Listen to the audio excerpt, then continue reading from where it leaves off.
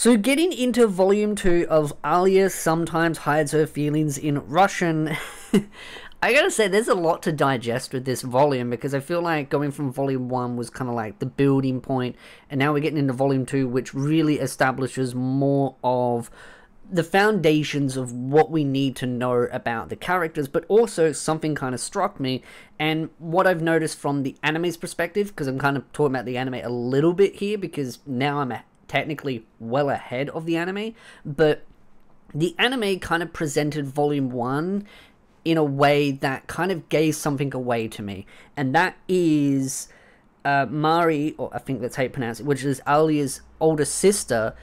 I'm convinced she is the childhood friend that he met in the past. Like, she is the reason why he learned Russian. Like, I'm dead set on that. Now, of course, you got to ask the question of, well, what about the eye color and the hair change?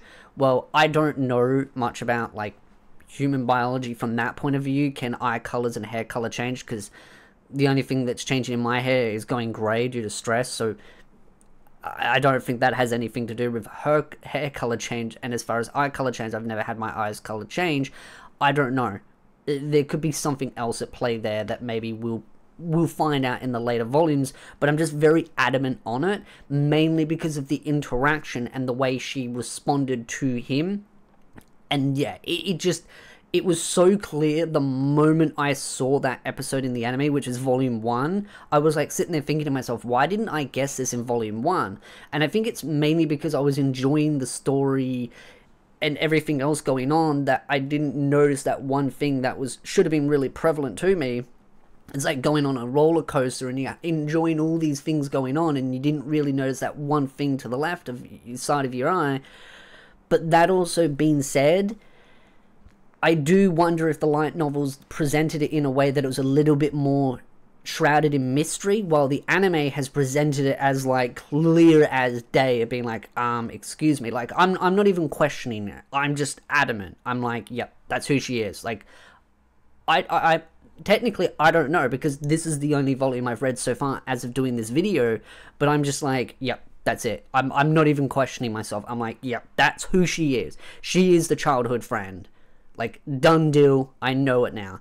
I thought maybe it might have been Alya, because it would have been an interesting spin to have her being the childhood friend and then reigniting, and it kind of being that nice touchy kind of feeling going thing.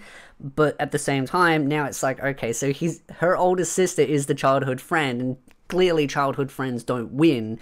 And I've seen some people complain that once they've realized that she is the childhood friend, because a lot of people are thinking like me, and I don't know if it's just because some people read my tweets and they're like, oh, or not, but there is a bit of complaints of being like, okay, well, this is a little bit tropey now, because if she's the childhood friend, which I'm adamant on, I'm not even questioning myself, then she's lost, because it's clear that he is going to hook up with Alya. So, yeah, it's like, you've done the whole childhood friend trope again in this series, but at the same time, her sister has no interest in competing against her. And see, that's the difference, though, in this, is that generally speaking, when you have these kinds of series, and whether it's a harem or not, or just a small love triangle, it comes down to the childhood friend trying to win and failing. But I don't think she's going to try and win. I think she's going to be happy that her sister is happy, and actually try and push them together. I think what will happen in the later volumes is they will both realize completely who they are, like, to each other, and then they will become close friends, and she will push him towards her sister. Like, she will really gravitate, because if you also look at the relationship between Alya and Mari, they are very close. And I think she only wants best for her sister. I don't think there's going to be some forced, dumb drama between the sisters trying to fight for the same man. I think, yeah, she will have some crush on him, but I think she's going to put those feelings aside and be like, no, you're going with my sister. You deserve to be together. You are happy together. And so, of course, the next question comes down to, and I know I will get this question of, okay, but what about her boyfriend? She said that she has a boyfriend. I think that's fake. I don't think she actually really has a boyfriend. I think it's either an imaginary boyfriend, or it's something like she's like, I don't know, some inanimate object is her boyfriend. Like, that kind of seems like something she would do, just based on the kind of like, I'm trying to think of like an inanimate object that she would be like, this is my boyfriend.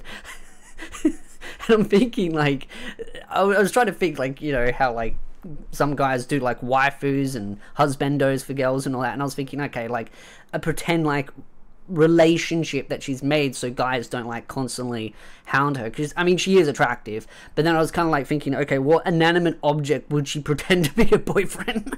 And I'm like, oh, I don't know, probably a teddy bear or something. I mean, she is pretty obsessed with those things. She like in the last episode of the anime, she got a teddy bear that looks like, apparently like Alya, so I'm like, maybe it's a teddy bear, maybe she's named it after something.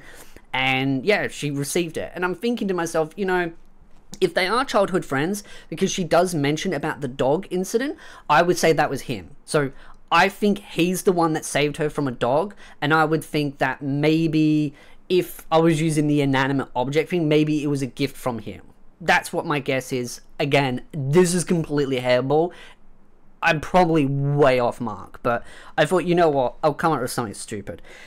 The thing that really matters to me is clearly they are childhood friends. I'm 100% on that. It's too obvious at this point. I feel like I feel like an idiot that I didn't even guess it in Volume 1. And it could be for a variety of reasons. It could be because maybe it was a little bit more shrouded in mystery, or maybe I was just looking at all the window dressing. But in the anime, it was just clear as day. As soon as I watched that episode, I was like, oh my god, that she's the childhood friend. But then the question comes down to, how are their reunion going to play out? And that's the thing. Knowing the punchlines isn't really, well, like the angle. It's the journey. Like, I want to see how their relationship changes, how they grow together, and how she pushes them together. Because I'm adamant that she's going to push them together. That's just how I see it. It's 100% how I see it. As far as like the whole situation, like, oh, the guy that saved me from the dog, I would say it's him. And as time goes on, you'll learn more about the past, and that will be where the links will come together. Now, you've got the sister, the whole sister complex. I don't think she's in love with her brother in a creepy sense. I think she just really cares about him and wants him to be happy and wants to push him in a way that makes him a better person. I think she just loves role-playing as this evil, diabolical villain, which you notice at the end of the volume. And also, what you notice is she pretends to be in love with him to Alya. And I think that's to push Alya to be more confrontal about her feelings. I think the sister is really playing 4D chess here. Like, she's actually doing the same thing as what Mara would be doing as well. Like, they're both trying to push their brother and sister together to be a couple. I just do not see the sister being a weird one where it's like a sister complex, like, oh, I'm in love with my brother, I want to be with him romantically even though we're actually blood related. I do not see that being a thing. I think it would be I just think it would be too tropey cliche, and I feel like the writer's trying to do something a little bit more fun with her, where she's role-playing that role to be the villain, and she's actually trying to push them together. And it's kind of funny, because now they've introduced a new character, which is the maid, that serves her, and technically serves him as well, but she mainly serves her. And at the end of it, she's like doing this whole, like, this is how villains work, and she's like, yeah, but villains lose at the end. She's like, yeah. So she's already, like, resigned herself that she's a loser in this, but I don't think she was ever trying to win her brother's affection from a romantic standpoint. I think she just really cares about him, maybe a little bit too much, but I don't think it's in an unhealthy sense. I don't think it's from a, hey, I want to get it on with my blood brother. Like, I don't think it's that. I think some people are going to assume that because of the way she's role-playing, which I think is where she is probably one of the funnest characters in the story. She's by far the funnest, because of the fact that she is a masterclass troll in her role-playing. So I really like her from that standpoint. But then also Mario I like from the standpoint of the connection that she has with the main protagonist, and the fact that I believe she is going to play a pivotal role in pushing those two together. Clearly there's also some issues that maybe she will resolve as well about her past and maybe some stuff. There seems to be every character has their own issues that they need to resolve and their own inner turmoils, and I feel like the main male protagonist has the biggest ones. This whole like inferiority complex, feeling like he's failed, feeling like he has to live up to something. The same with Alya, trying to live up to her own ideals of who she wants to be, and that's what a lot of this volume is about. I've not even said what has happened in this volume yet, and I've talked so much about the complexity of the characters and the interactions. That's what I mean by volume 1. This is what I like about the series. The interactions. They're not boring tropes. And I do feel like some people are going to mask this as tropes because of some of the things that are used in it. The thing is anime tropes exist for a reason, because they are things that are quite easy to put in a story. And when you've got a romance comedy school setting, yes, you're going to have some tropes in there. A sister, a childhood friend, rivalry, a school setting. Then of course you're going to have like the student council. You're going to have a lot of these cultural things as well as cliches all mixed in together, because that's what a lot of these stories do. It's hard not to avoid them. It's all about how do you present them. I understand a lot of people hate the whole childhood friend always losing, but I think the issue with childhood friends is not that they lose, but they try to put them in a race that they know they're never going to win and try and pretend that they're going to win. And that's what I'm hoping this series doesn't do. I'm hoping what it does is has her as a supporting character that helps push them together. Yes, there's a past, but I don't think it's going to come in conflict between the two love interests moving forward. And that's what I'm hoping for. Because I think the biggest issue with the trope, again, as a childhood friend, is, as I emphasize, and I'm repeating myself deliberately, is that most of the time with these childhood friends, is they're used as a rival. But they're going to lose, and so they get put into a race they're destined to lose. It's why I talk about a lot of other series like Damachi, where I get annoyed at series like Damachi. I know it's a very different series, but it does have a sort of a point that I'm getting to, is that, and you could use, for example, Masachika actually as another good example, but they have a multiple cast of girls and you know who's going to win at the very beginning. So why have it drawn out for 1 billion volumes of them all competing against each other and pretending that they've got a chance when you know they don't have a chance? There are some mangas and light novels that do competition between girls and rivalries well. One of those, in my opinion, would be Cafe Maid Terrace. But in the sense of some other series, they try too hard to make it feel like the childhood friend has a chance when you know they never had a chance. And then they build a following that are all like, oh, but I want her to win. And then they get angry when she loses. And I'm like, come on, you knew she was going to lose. So why put her in the race? And I don't think she's part of this race. I think Alya's sister is not part of the race. She is just a part of this journey that is going to help bring them together. That is just my opinion. I think the real challenges between their relationship is going to be something else. And I think it's going to be their inner turmoil. And something else is going to come up that is going to try and draw them away. And I think maybe that is some of their past, not to do with the sister, the older sister, but something else. I just feel like there's something else that's going to try and rip them apart, and that's where the conflict's going to be. But I also think it's part of his inner turmoil and his past and his inferiority complex that is going to do that. So let's actually talk briefly about what happens in the volume, because apparently I wanted to really talk about the characters itself. Honestly, I think the real thing that kind of really stands out is the ending. I think that's really the main thing that we need to talk about, and really the only thing that we need to talk about is that there's other characters in the past that had a issue with Alya and him working together to go for student council position, and so this girl didn't think he was taking it serious, and so she did a debate, and then realizing that, oh, he is actually taking it serious, he actually made this choice himself. This girl clearly thought that Alya's trying to steal him away, but this is the thing though too, is because of the fact that he has to pretend they're not related. I think that's going to add conflict, because I think other people are going to see it as they were always meant to be together as a couple, because they kind of do act like a couple the way they work together, but because no one knows that they're brother and sister by blood, people are going to be like, well, aren't yous actually an item? And then people are going to come in between Alya and his relationship. I think there's some of that inner turmoil is going to be. Not the whole equation, but part of it.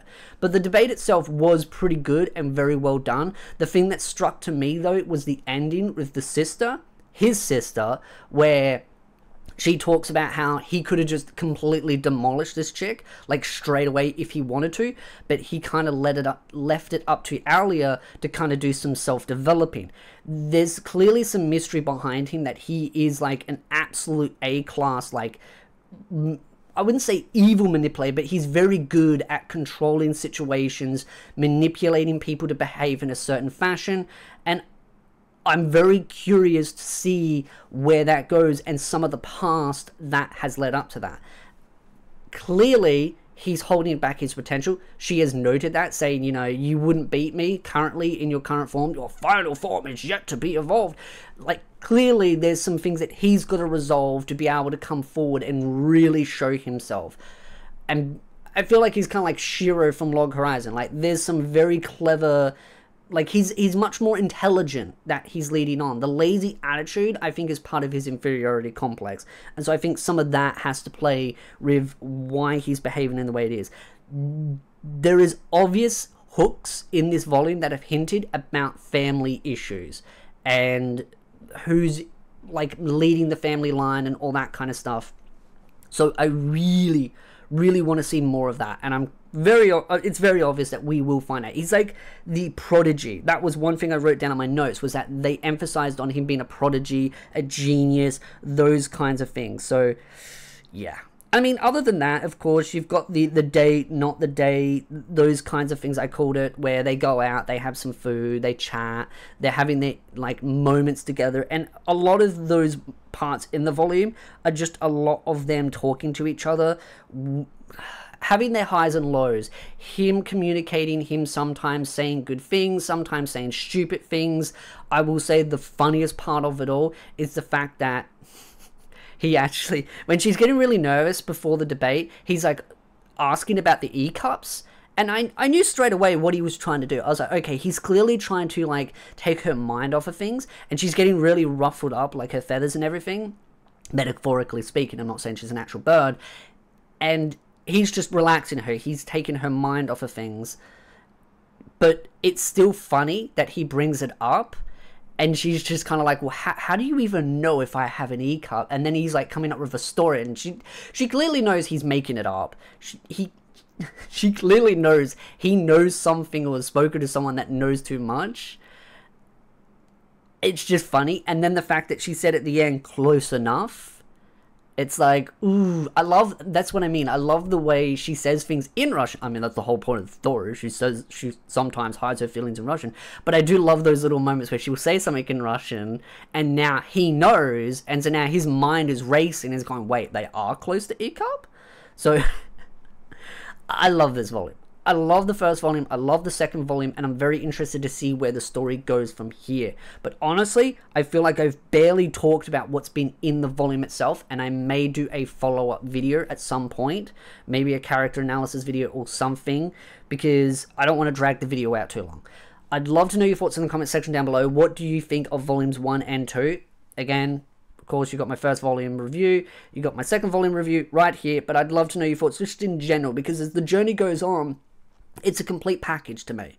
I don't like measuring volume to volume, and that's something I've seen people say. It's like, oh, but this volume is better than that volume, and I'm like, I don't care. I care about the whole journey and looking at the the highs and the lows, but I don't judge it as, oh, you had one bad volume, flop series, and then that's the end of it. Like, you're gonna have some volumes that are better than other volumes, and some volumes that are much more worse in your eyes, because that's just reality. It's a roller coaster.